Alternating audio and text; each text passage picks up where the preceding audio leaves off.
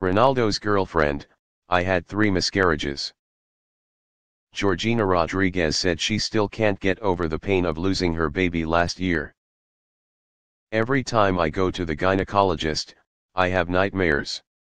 I worry whether I will give birth naturally or have to have a cesarean section, Georgina Rodriguez shared.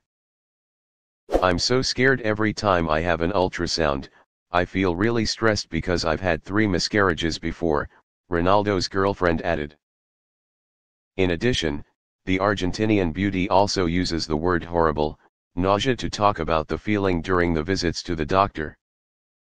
Last year, Georgina Rodriguez was pregnant with twins, but only baby girl Bella Esmeralda was born in the hospital.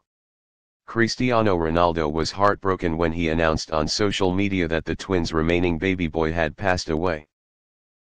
Bella was born healthy, but a part of my heart was broken. Every time I look at Bella, I think, is Angel like that? Since the moment I lost Angel, I have not been myself. Up to now. I still can't accept it, Georgina confided. In addition, the model born in 1994 also thanked her boyfriend Ronaldo for unconditional love and support during the past time. For me, Ronaldo is really important. The second part of the documentary about Georgina Rodriguez will be screened on March 24. Ronaldo's family is gradually settling into life in Saudi Arabia since he left Manchester United.